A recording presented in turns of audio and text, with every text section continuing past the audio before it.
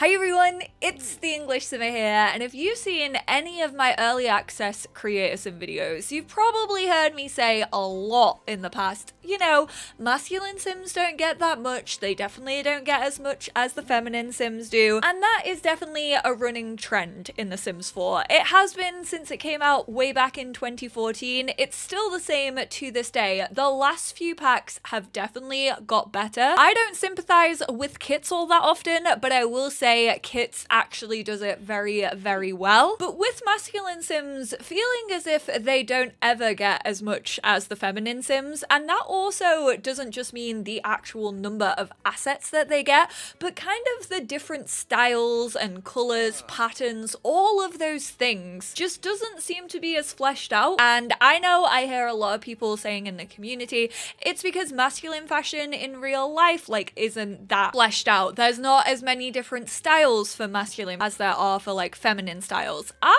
slightly disagree. I genuinely think if the team pushed layering, cuts, playing around with fashion a little bit more when it comes to masculine fashion trends, I genuinely think we could have as a diverse catalogue in Creator Sim for masculine tag stuff as we do for feminine tag stuff. But today I basically wanted to go over how I actually style my masculine sims. Now, even though I've wanted to make this video for a while, I didn't know the best way to go about it, so I think I'm just gonna set it up basically going through some of these masculine sims outfits. I'm not gonna talk about what every single pack, every single item is from, but I figured you lot could kind of use it as sort of a lookbook. If you want to request where any single asset comes from, feel free to leave it down in the comments below. Some of them will actually have custom content on them, but I will say a lot of my townie makeovers recently, which a lot of these sims are, have been using an awful lot of EA content. So we're going to start off with the group that I lovingly refer to as the daddies, first of all, and that's because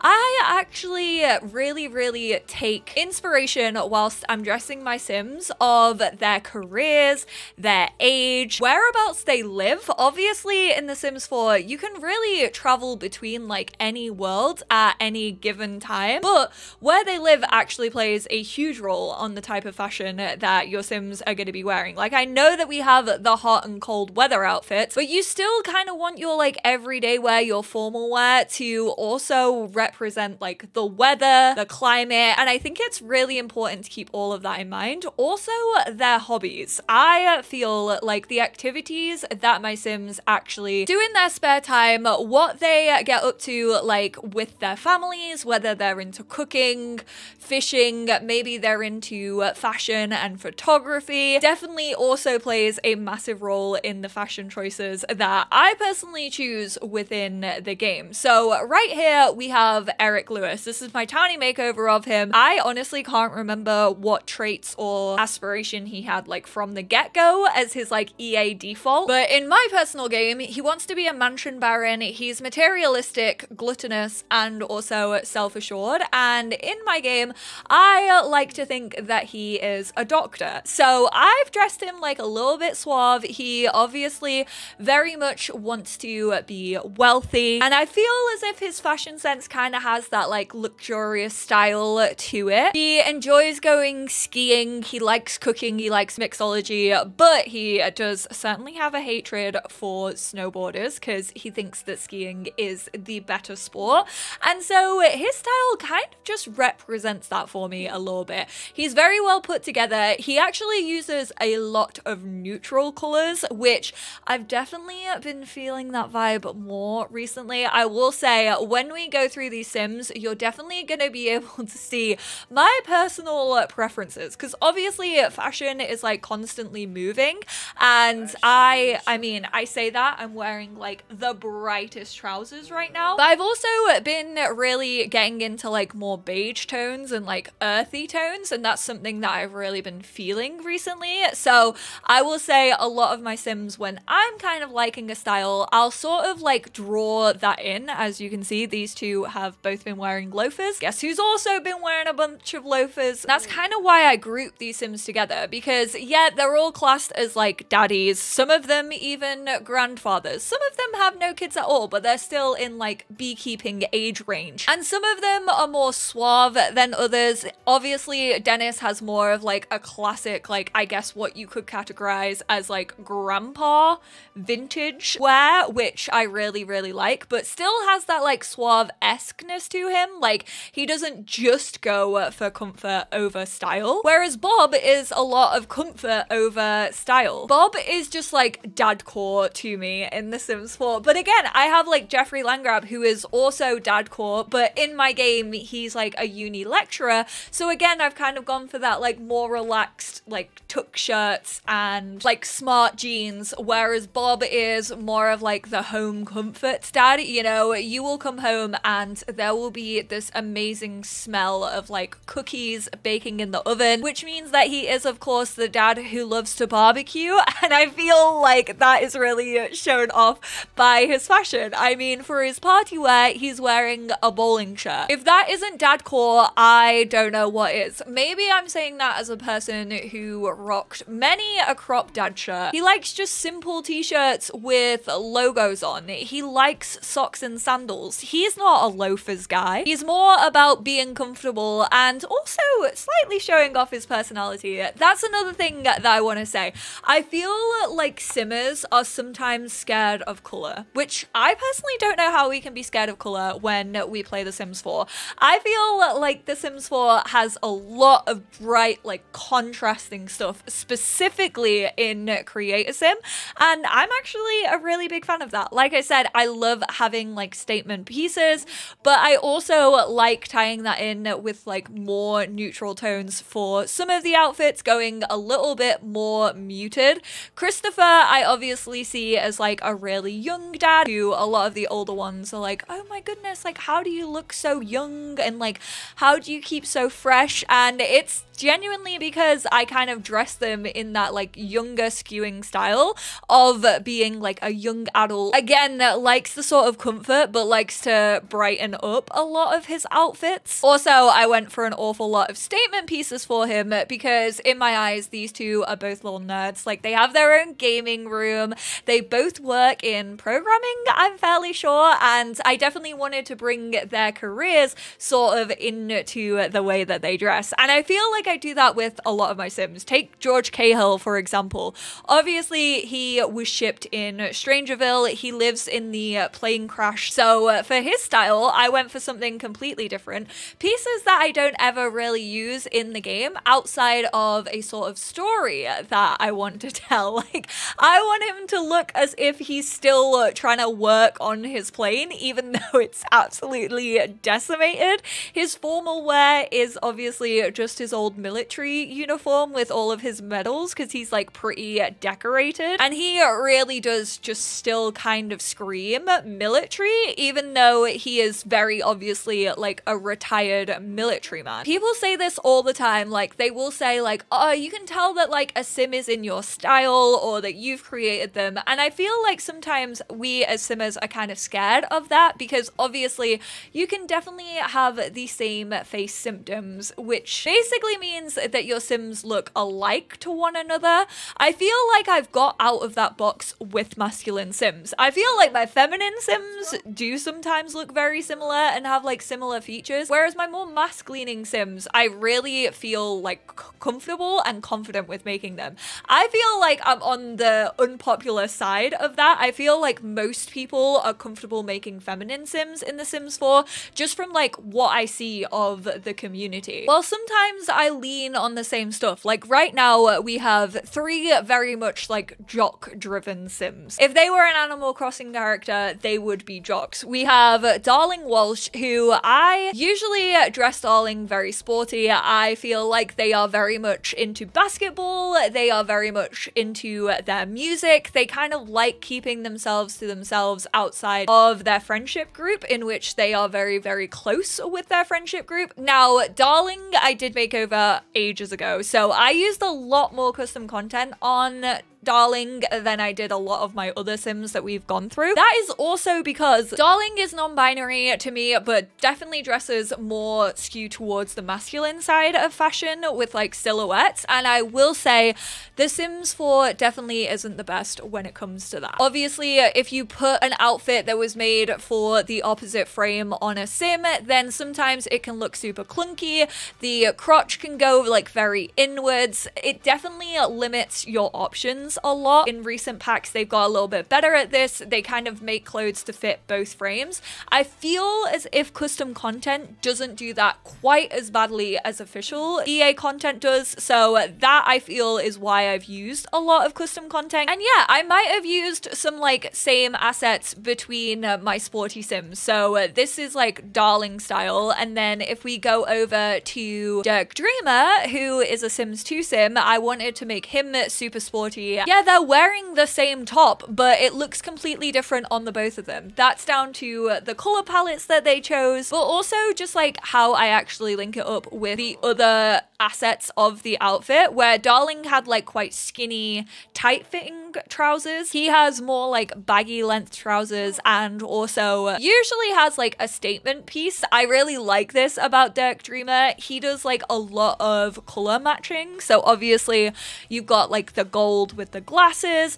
Don't be afraid to accessorize. Throw on a beanie, throw on earrings, nose piercings, nail polish, bracelets, watches. I accessorize the heck out of my boys. And I feel like that just makes the characters a little bit more interesting, if I'm being completely honest, because the team kind of play it safe with fashion an awful lot. I feel like accessorizing definitely helps you tell those stories a little bit more. It shows you the Sims' interests a little bit more and kind of just like encapsulates all of those things that I already talked about in what I actually try to show with my Sims fashion choices. And I don't really mind having those items that I use a lot. Like, I never am really gonna look at a Sim who's walking past me in the street and be like, oh, this Sim has the same coat on as this other Sim, because one, that happens in real life. That's realistic. People have the same type of fashion. So I would say don't be afraid to kind of lean on those assets that you know are your favorites and that you know fit your Sims really, really well. So when it comes to the packs that I always use for my more masculine fashion, Growing Together is definitely up there. I know it's quite new, but I feel like Growing Together gave us so many good staples. For example, this hoodie right here.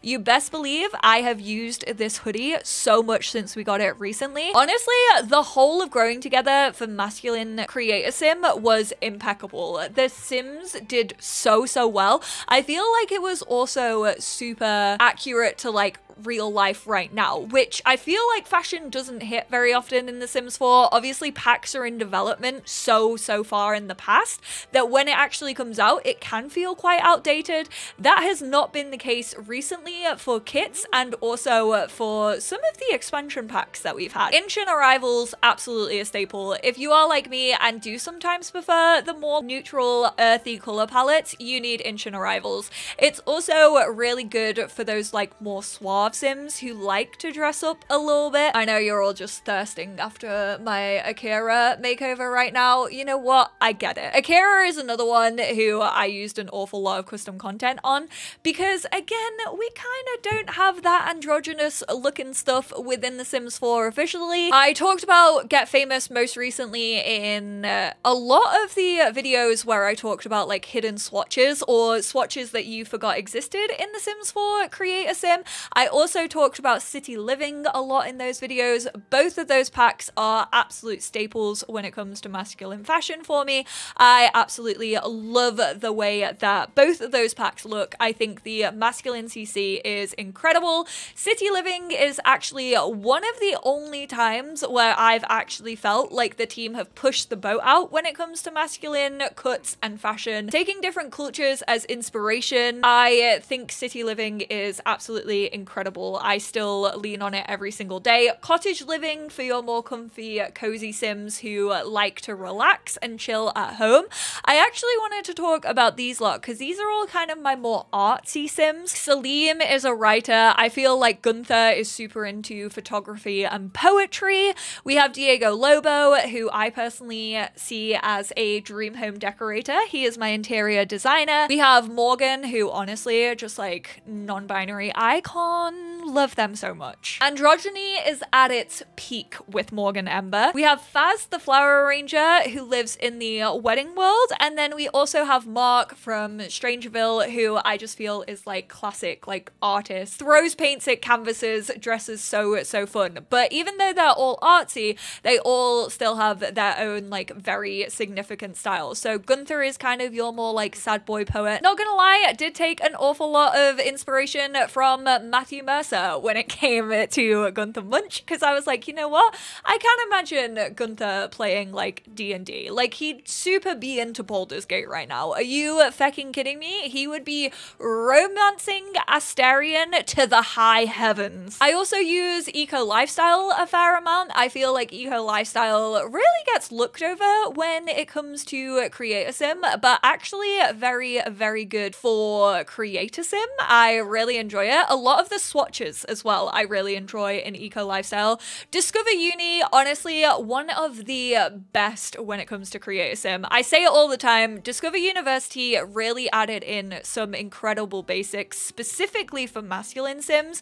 Discover University, I feel, changed the trajectory of Create a Sim in The Sims 4. I feel like they just stepped up their Create a Sim game so much more when Discover University came out, and I will always be thankful for her. I've already talked about the jeans that were included in Snowy Escape, but again, it's kind of that more like comfort at home. Definitely really good for your kind of more sporty Sims, and also people who wear like streetwear a little bit more. And finally, high school years. Now, high school years, I will say it tends to like trend a little bit lower when it comes to age, but I think you can definitely still get away with it for even like fully grown adults and elders, but definitely like young adults. I feel like it kind of fills the gap between like teenagers and young adult, especially like if you go to uni and stuff like that. Again, high school years, I was really impressed with actually how accurate the Create a Sim was to real life fashion at the minute. Like, it definitely didn't feel like it was delayed or outdated by the time that dropped. I haven't included island living because a lot of it is obviously very culturally relevant to Sulani, but these denim shorts right here, oh my god, they are one of my go-to assets ever for any male sim. So there we have it. These are just kind of like some different sims, some different pieces. You can see that these dream home decorator trousers, like I've used these on so many sims, but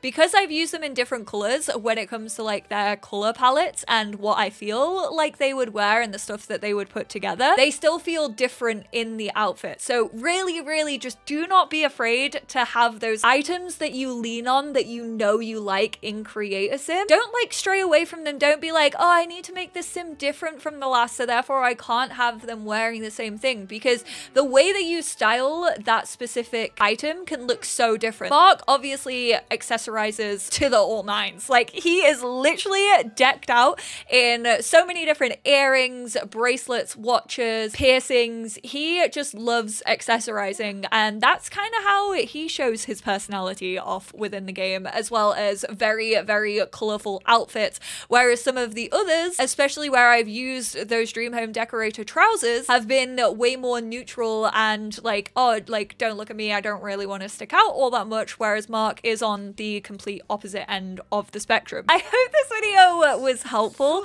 I hope it gave you some inspiration as to how you can actually play around with Create a Sim and different assets. If you do have any questions about any certain pieces that I've used, I might not be able to track down CC. I know, I'm sorry. Some of them do actually have the CC like creator written on them. Others unfortunately do not. But I will definitely try my best to let you know know, especially if they are like official EA assets. I don't want to gatekeep these items from you. Are you kidding me? I want everyone's Sims to look absolutely flawless. Not that I'm saying that my Sims look absolutely flawless, but I am pretty proud of a lot of their fashion choices. So yeah, I hope this was helpful. I hope it didn't just feel like me nattering on. If you use any of these tips to style any of your masculine Sims anytime soon, please like tag me over on Twitter. I also think that's a really big thing. Like, don't be afraid to take inspiration from real life. Don't be afraid to take inspiration from other Simmers. Play around with those colors, patterns, accessories, all of that. Thank you all so much for being here. I appreciate you all very, very much. I hope you enjoyed this video.